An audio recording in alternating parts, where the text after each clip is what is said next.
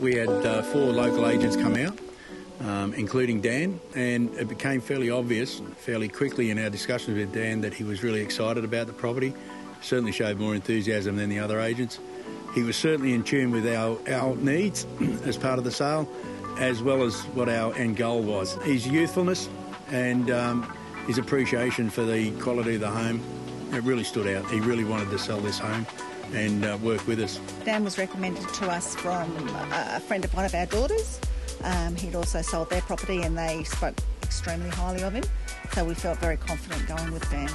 Yeah, I love Daniel's marketing. He's very into the social media side of things that neither of us have got any idea about. No chance. Yeah. So, you know, his Facebooking, Instagramming, all that sort of stuff that sort of hit the right demographic, I guess, for the property was just fantastic.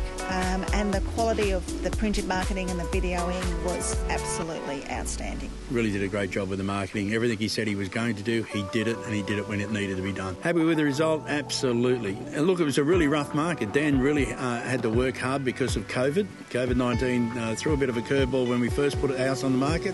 We then took it off to see what COVID was going to do with the market, and of course he wasn't able to show homes.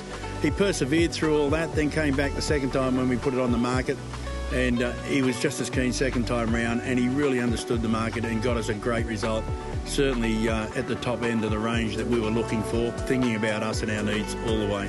Would I recommend Dan? Highly, absolutely highly. Couldn't recommend him high enough.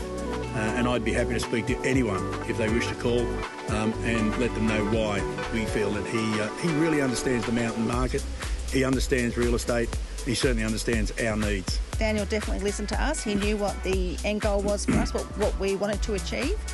And he strived to get the absolute best for us, and we couldn't be happier. Yeah, absolutely. Thanks, Dan.